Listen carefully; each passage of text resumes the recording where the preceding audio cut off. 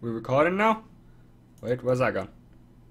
Seem to have lost the Minecraft starter. Give me one sec, guys. I'm going to be showing you guys now how to get the Snapshot, as I said in my previous video, if this works.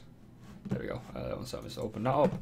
Control down. Wait for it. I'm going to do this. Nailed it. There we go. So, guys, I'm going to show you guys now how to get the latest Snapshot on Minecraft. Okay, so what you got to do here, I've got a profile here called Snapshot. So I got my main profile, Snapshot, and I got Optifine, which I just made a while ago.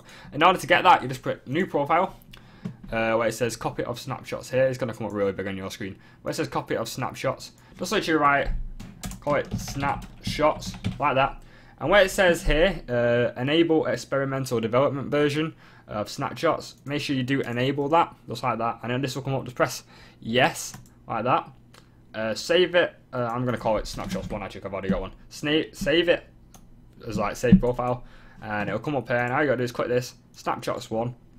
You load up, and it will load you. You see right here at the bottom, it says ready to play Minecraft WB06.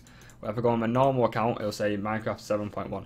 So that's how you do it, how you get latest snapshots, guys. It's really easy, it's really simple, you don't have to download anything. So I hope you guys have enjoyed this. My name has been JMEimagine. Come on, rate, share, and subscribe. And enjoy all the new stuff in that. You get slime box where you can use them like trampolines, stuff like that. So I hope you guys do enjoy that. I just want to release this little video for you guys.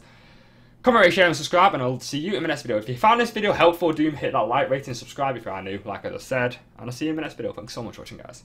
Peace!